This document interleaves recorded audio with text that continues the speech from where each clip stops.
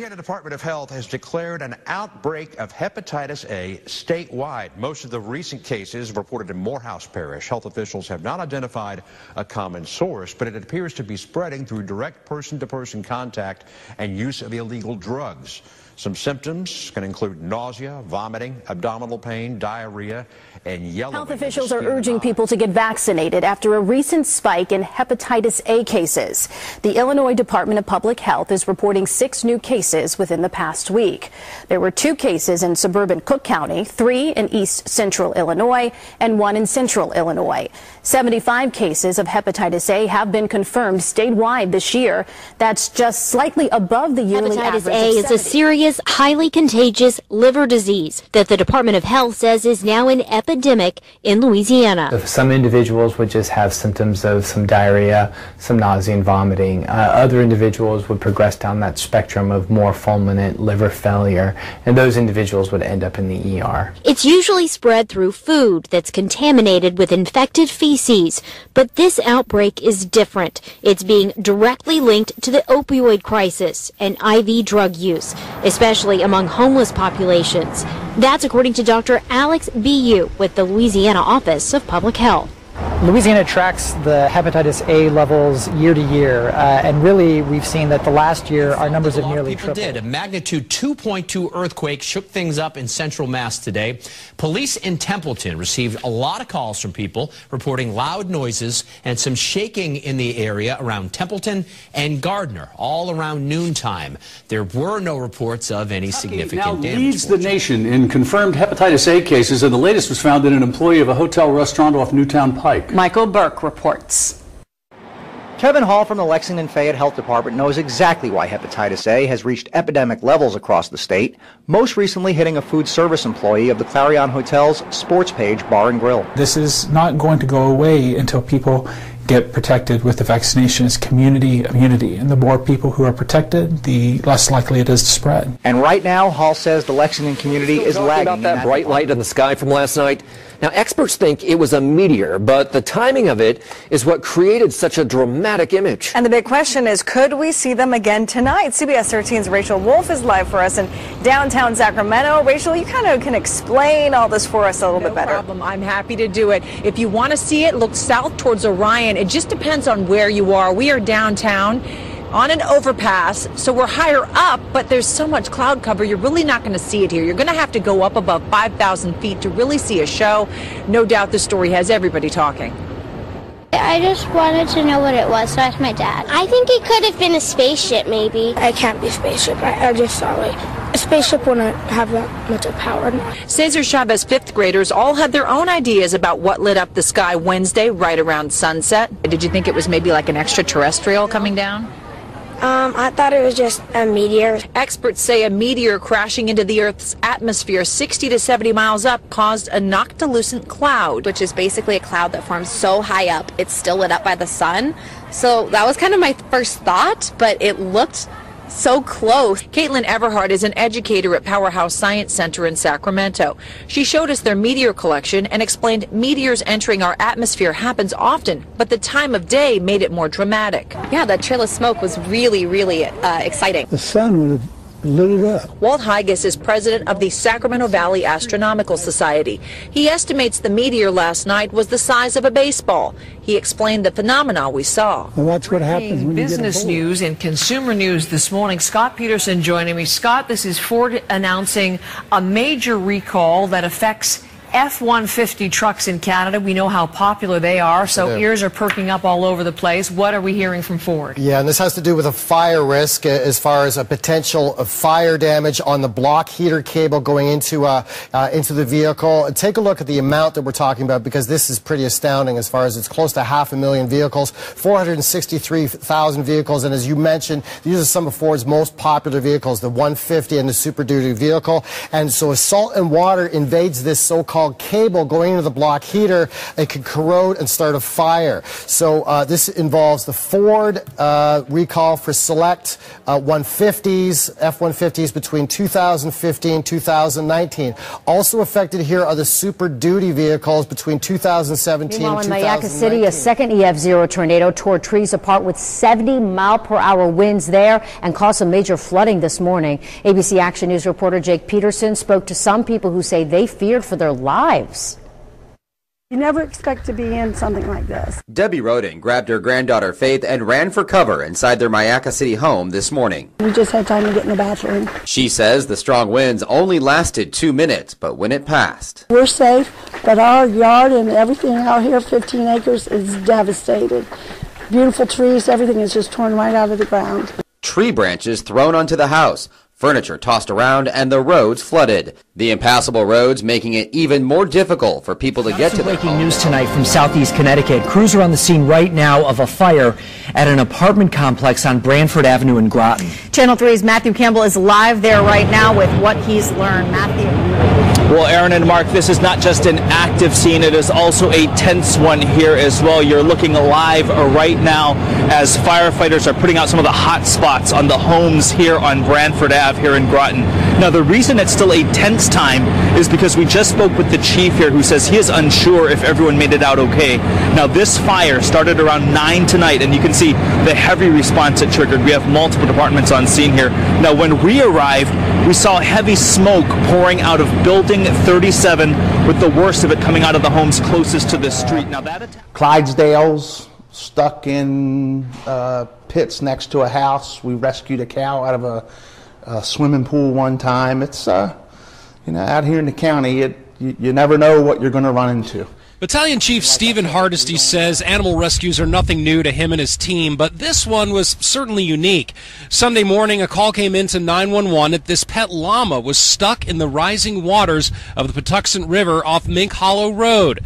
Chief Hardesty says in situations involving pets, their jobs become even more important because multiple lives can be at stake. If we don't take the risk, then the homeowner or the neighbor or whatever would have tried to go out and effect the same rescue, and you know, ultimately, far too often, we end up having to go back. We seem to keep saying this, but there's a new reason tonight to check your credit card statements. Bruegger's Bagels say some of its customers' credit card information was exposed after a data breach. The company has more than a dozen locations right here in the Pittsburgh area. Amy Wattis has more on when this happened. The president of Bruegger's Bagels sent a letter to customers warning them of this data breach. In the letter, the president warns customers that if they visited any of the company-owned locations between August and December, there's a possibility that their name and credit card information may have been accessed as a result of unauthorized activity. Among those locations, 13 in the Pittsburgh area. At the end of November, Bruegger's Bagels identified unusual activity on its network through its information security monitoring process. Winds caused damage really across the area. Outside the city, the gusting blasted through, knocking down trees and bringing traffic to a stop. WBZ's Christina Rex is in Boston, where there was some damage to buildings.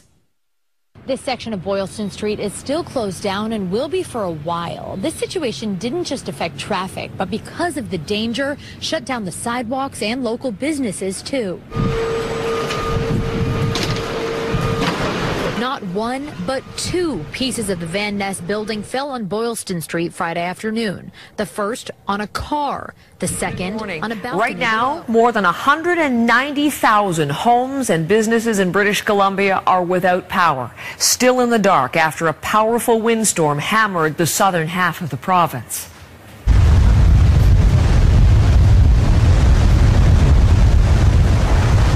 That is the landmark pier in White Rock, just south of Vancouver. The century-old structure smashed in half by wind-driven waves, leaving a man trapped and essentially afloat on the debris.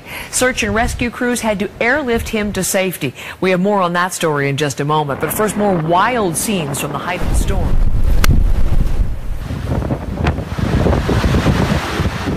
Now, this is the Victoria area on Vancouver Island. Winds peaking at 100 kilometers an hour, blasting trees and knocking down power lines. Officials say a falling tree killed a man in Duncan, just north of Victoria, and this is a rescue from there. A houseboat adrift after being torn from its moorings.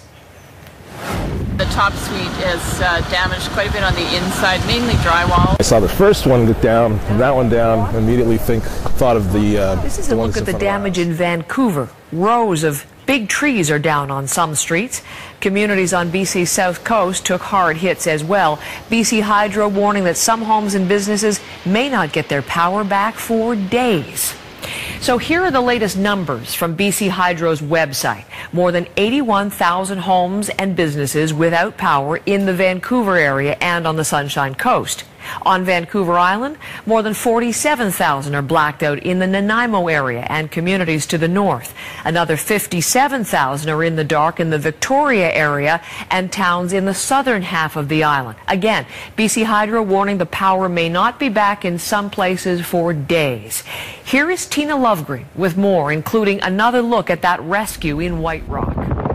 Howling wind, pounding waves.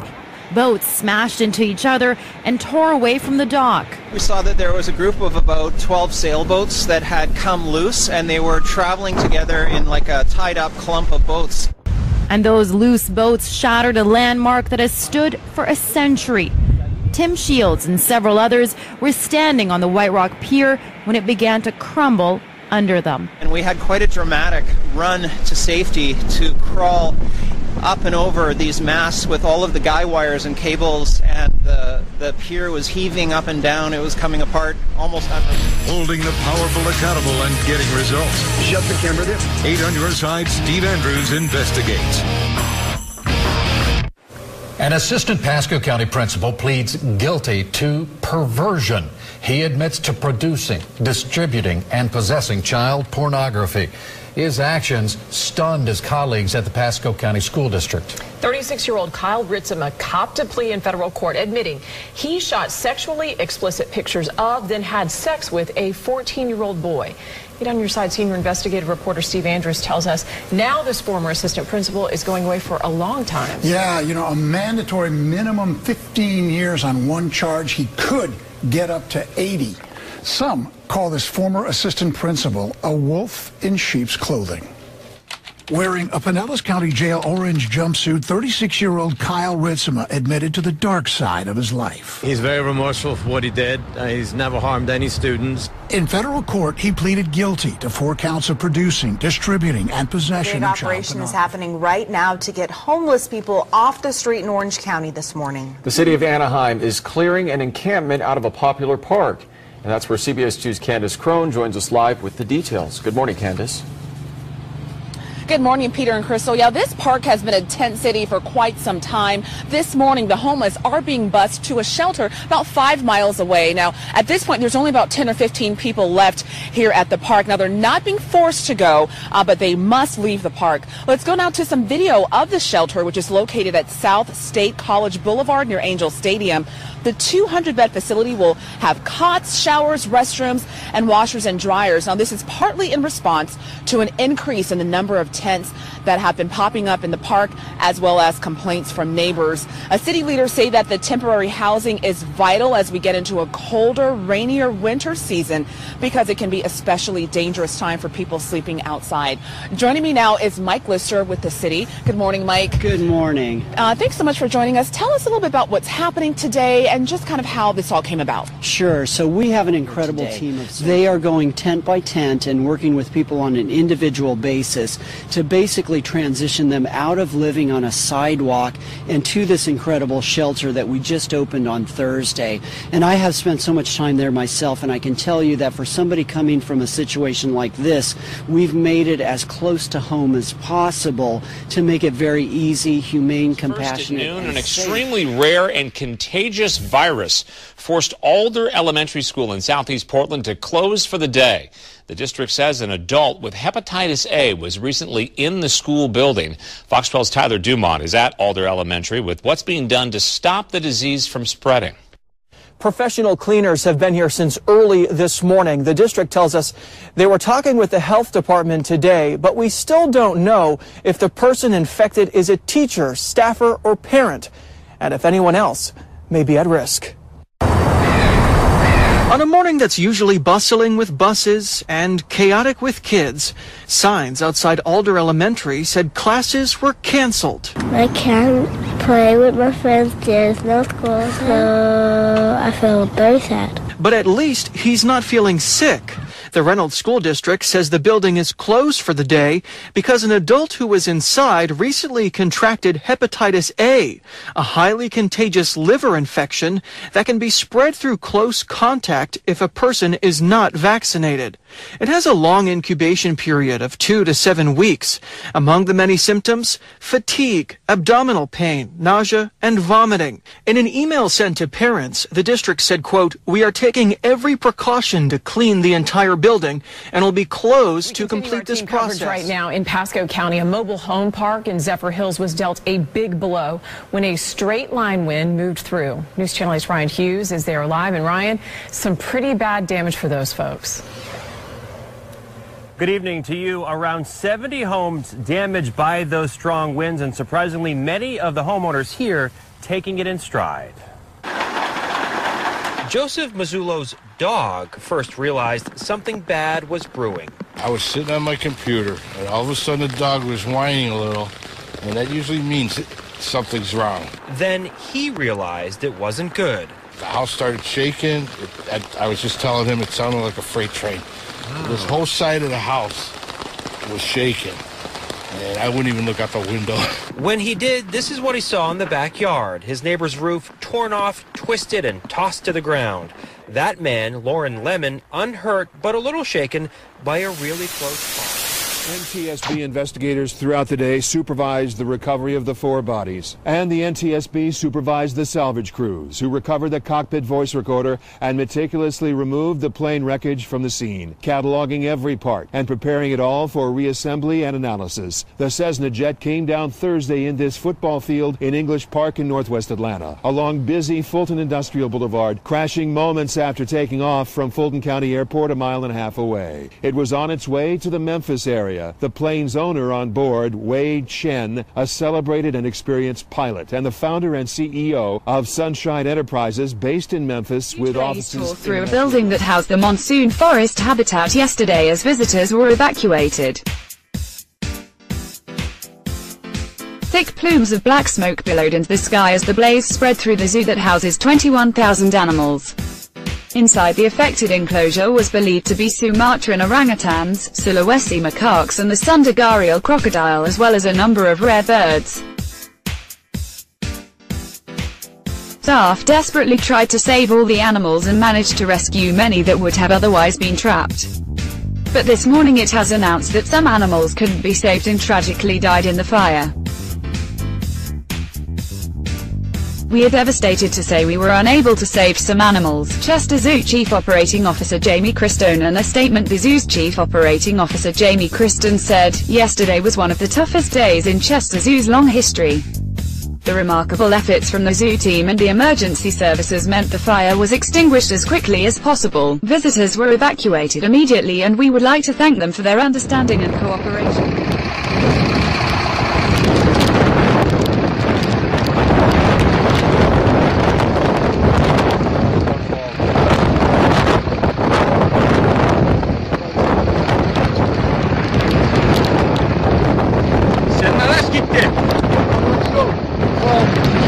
Ne düşünüyorsun? Nasıl olmuş böyle ya?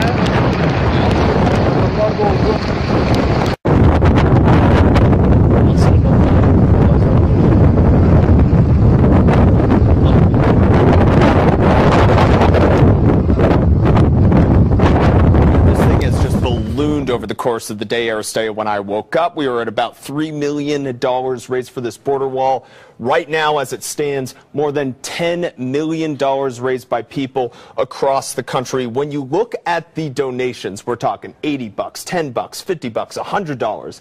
And if you go to the largest amounts, 50 grand, the biggest donation, $12,000, $10,000, the list goes on. This site turning an already controversial topic and amplifying it. With the showdown in Washington over funding President Trump's border wall, Americans across the country decided to take matters into their own hands. 3 days ago, a triple amputee veteran created a GoFundMe to fund the wall. This is America coming together. They want the wall, and they're putting their money where their mouth is, and they're funding it. It's now raised more than $9.5 million. The idea, I think it's unnecessary. Not as well received. I think it's silly. In downtown Denver. There's better ways to manage the influx of people coming in and out of the country, and a wall is not going to do that. I think that we could probably use that money and put it somewhere else. Opponents think the money could be better spent helping the homeless or funding education. Guys, people are worried about the birds, and they're also worried about kids. There's a playground right over there. What if children had swallowed these pills? It was so bad. Witnesses say some of the birds couldn't fly. We have pictures and video of them. A Canada goose passed out flat on its back, feet straight up in the air. This is my buddy right here. And Huntington Beach's Brian McDaniel rescued another intoxicated bird in his neighborhood a couple miles away. Bad symptoms, like something was wrong with it. Its head and neck were lolling all over the place. The eyes, one was open, the other one was closed. And then it started flapping its wings, and I thought it was dying. It turns out that someone dumped a few hundred pills on the banks of Carr Park Monday, which is filled with waterfowl. The wildlife gobbled them up. I don't know if it was kids playing a prank or somebody just littered these pills, and she said they were heart pills, anxiety pills, antidepressants, and it just looked like confetti all over the ground. She has a fighting spirit. Anna Norquist is in the battle of her life. The 30-year-old former gymnast remains in the intensive care unit at IU Health Methodist Hospital in Indianapolis. That after contracting toxic shock syndrome. None of the doctors expected her to survive, and she is, remarkably. Anna began feeling sick at the beginning of the month, and after only a few days, her symptoms rapidly got worse. She was in Chicago on a Friday, went to a concert, thought she was getting, flu-like symptoms. Then by Monday, she was fighting for her life. Doctors believe Anna's infection may have been caused by Streptococcus, the same bacteria that causes strep throat. They don't know, and probably never will know. Actually entered. They think it was the right arm, and that's why they took it first. The former gymnast has had 10 surgeries, including her right arm and left leg amputated. Doctors warn her family there is more. The right foot will follow shortly behind that, and then ultimately her left arm. Each surgery posing a risk to Anna's life, but each time she survives a procedure, her family is reminded of her strength. Anna's a very dynamic personality. She's very strong. This is going to be a shock. Controversy surrounding Hershey Kisses. Fans are upset. They say the tips of the chocolate are broken or jagged. Bakers say this ruins the look of many holiday treats. Hershey heard the complaints. They say they are looking into a real mess out here, and crews are still working to clean up the mess that was caused when that 24-inch cast iron water main broke this morning. This pipe was installed back in 1922, and as you can see, there is a huge hole where all of this damage originated. Water rushed along 55th Street, making the South LA road look more like a river. Like thunder, louder than gunshots. Charles Frede heard the loud rumble as the ground opened up. I saw like a whole opening, and then it just started sinking. Our camera was rolling when this white Nissan pickup truck floated down the driveway and began to sink in the large hole. At least 2 would end up there. Wake up, there's water in the house. Fabian Velasquez was visiting his family home on his winter college break. The water poured in, and it flooded the whole area around my house. About 7:20, the Los Angeles Fire Department received multiple 911 calls concerning a sinkhole with vehicles going into it and possibly people trapped. He says one person nearly fell in the hole, another was struggling to get out of the water. Firefighters actually had to help many of the neighbors escape the rushing water. How severe? Very severe. Neighbors tell us they first saw a problem 3 days ago. On Tuesday, it was reported to us it was a water service leak. And then early this morning, the water main broke, so 2 unrelated incidents. It looks pretty bad. It smells a lot of gas. The gas company says one of the sinking cars hit and ruptured the gas line. It had to be pinched and later ravaged by the lack of action on the part of our government and local government, state government, who just turned their backs on them. What are we talking about? Visalia, California.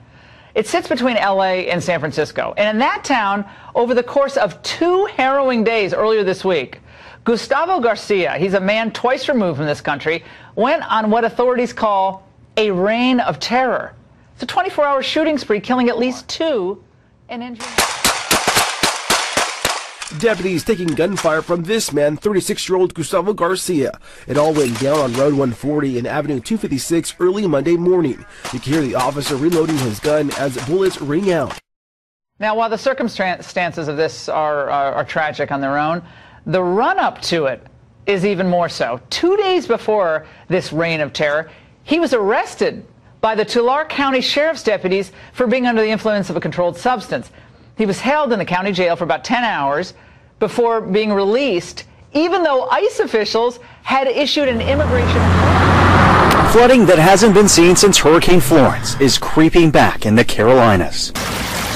The Lumber River is forecasted to climb back into major flood stage by the end of the weekend around Lumberton. How do you get in and out? I don't. I stay there.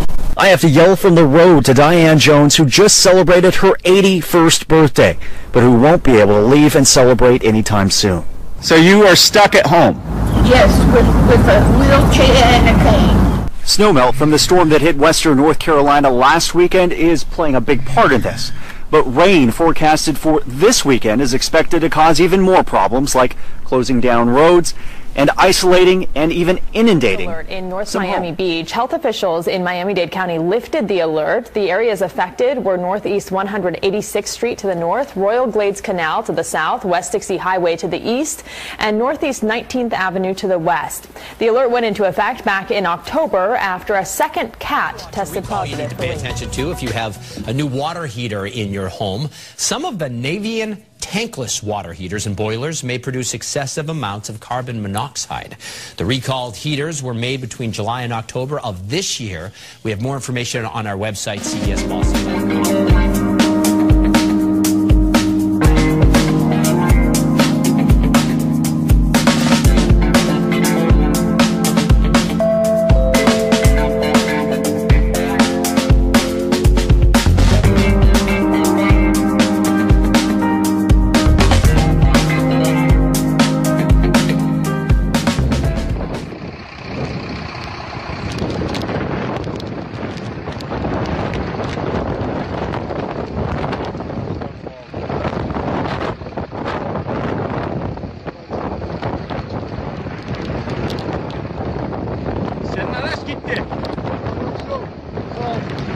Ne düşünüyorsun?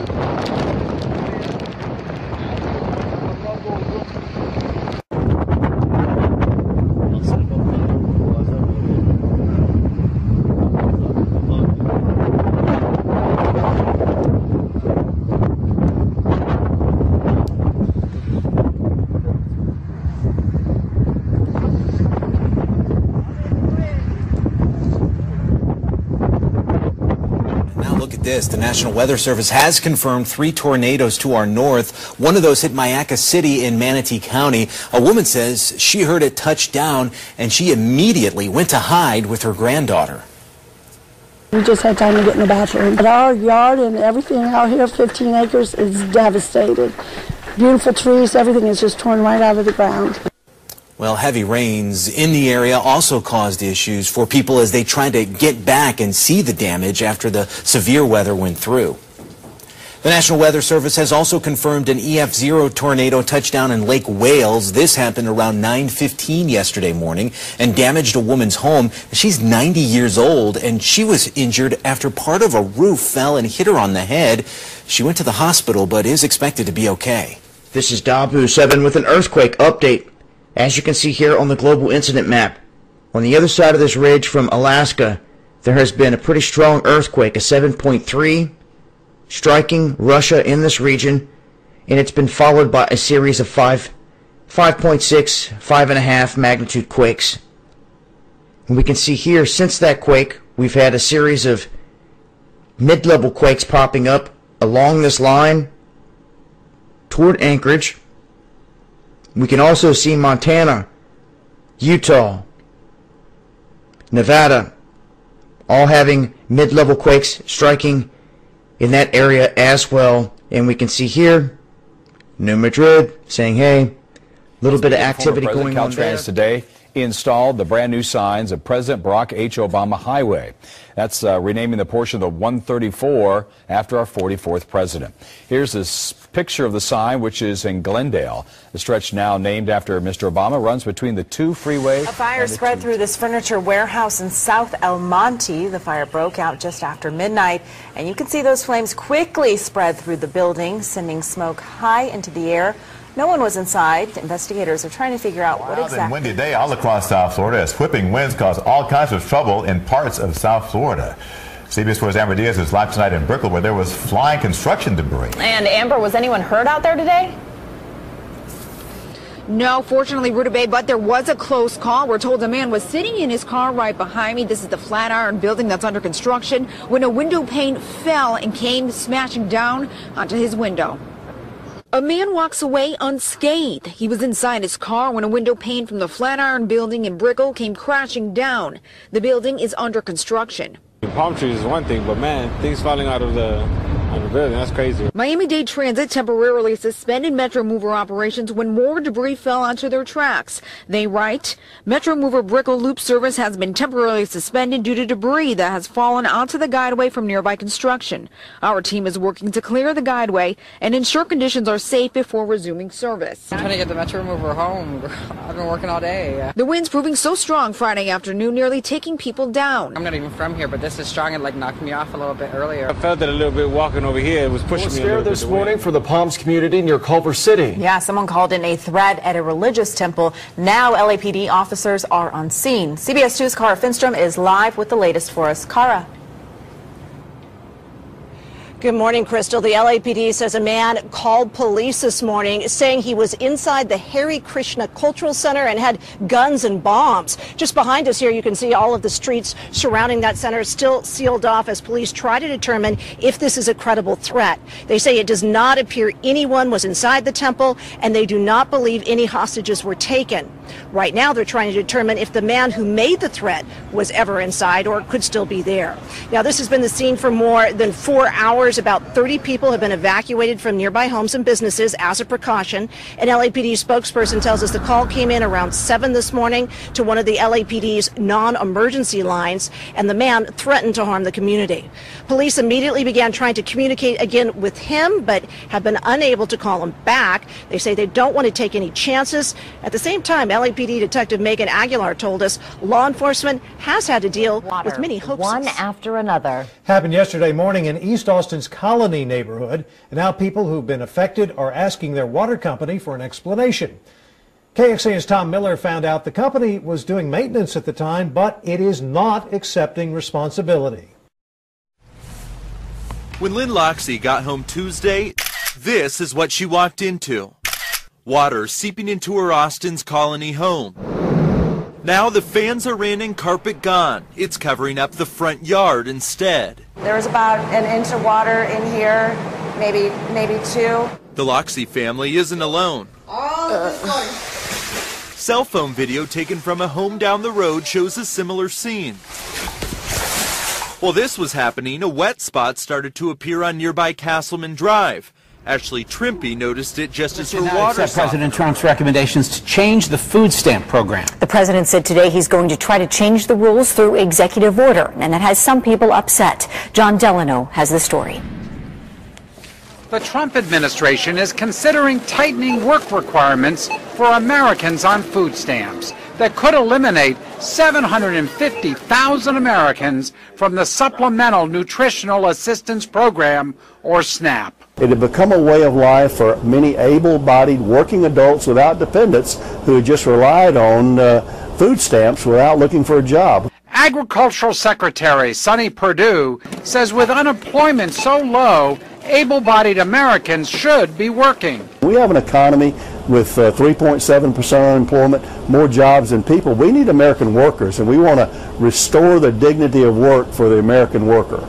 But Ken Riegel with Just Harvest, a local social service nonprofit agency, says there already is a work requirement for able-bodied that we should not be surprised by his decision to withdraw some 2,000 U.S. troops from Syria. The president claims that they have defeated ISIS there and other countries need to step up. But his announcement yesterday was condemned by many of his Republican supporters. David Martin is at the Pentagon, where officials are making plans for the withdrawal. David, good morning. Good morning. The president's decision is drawing criticism from members of his own party and from within his own administration. One senior administration official tells CBS News it's a catastrophic disaster. But one voice of approval came from a Russian Foreign Ministry spokesman who said it creates real prospects for a political solution to Syria's civil war. And yesterday with U.S. Secretary of State Mike Pompeo, the American administration told me that it was the president's intention to withdraw their forces from Syria. They made clear that they had other ways to express their influence in the region. This is, of course, an American decision. We will learn its schedule, its mode of operation, and of course the implications for us. In any event, we will make sure to maintain Israel's security and protect ourselves in this region. And Dan, what kind of consequences, what are the implications of the U.S. pullout from Syria? Well, the decision has very grave consequences, I'm afraid. This is a Christmas gift for the Iranians, for Hezbollah, for the Assad regime, for the Russians, and it puts Israel in a very difficult situation. Putin is welcoming that plan to remove U.S. troops from Syria. Putin is holding his famously long end-of-year news conference in Moscow this morning. He's taking questions from hundreds of Russian and foreign journalists. Our Charlie D'Agata is there and joins us from Moscow. Charlie, good morning. Good morning. Well, it's been another marathon press conference on subjects ranging from the situation in Ukraine to why President Putin isn't married yet. Now, on the topic of U.S. troop withdrawal from Syria, the president called the American presence there illegitimate in the first place. As for defeating ISIS, I do generally agree with the President of the United States. We've achieved some major advances when it comes to defeating the terrorists, and we have struck major blows on terrorists in Syria.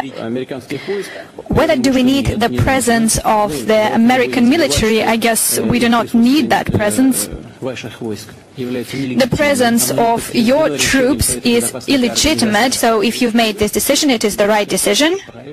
President Putin also warned about the rise in the threat of a nuclear war, saying if the United States puts intermediate missiles in Europe, Russia will be forced to take countermeasures.